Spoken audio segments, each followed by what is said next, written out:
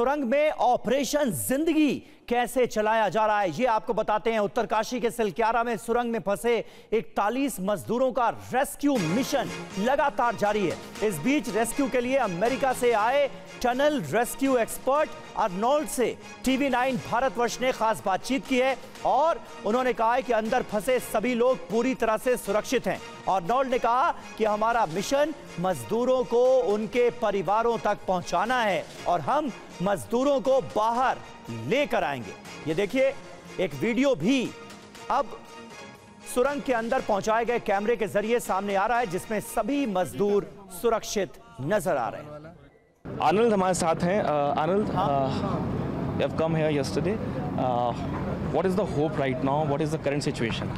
Things are very much improved in the tunnel, and I was able to just confirm all the things that you've been seeing on the vision. So confirming that the men are well, confirming the pipes are there, confirming the auger is getting ready to be restarted, confirming the stabilisation, confirming the emergency preparedness for the people who are doing the rescue to keep them safe as well. So that was what I'm doing this morning, and there's also technical issues in there at the moment, and where I can helping with them as well. So it's business this morning. We've got a job to do. We're getting these men out, and I'm just helping. Well, as the communication has been established and the food is going in, the people from across the states in India, they have come here to meet their children who are stuck inside. They are asking how many more days. So all I say to them, and I'm going to try and find them and talk to them through an interpreter as well, is our mission is to bring their loved ones home. And they're coming home. All 41 are coming home. I just don't know when. I know they were dancing in Diwali when they went in.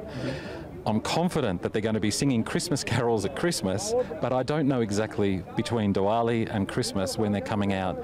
It's not going to be today. It's probably not going to be at best for another few days, and it could be much longer than that, but we're going to get them out safely.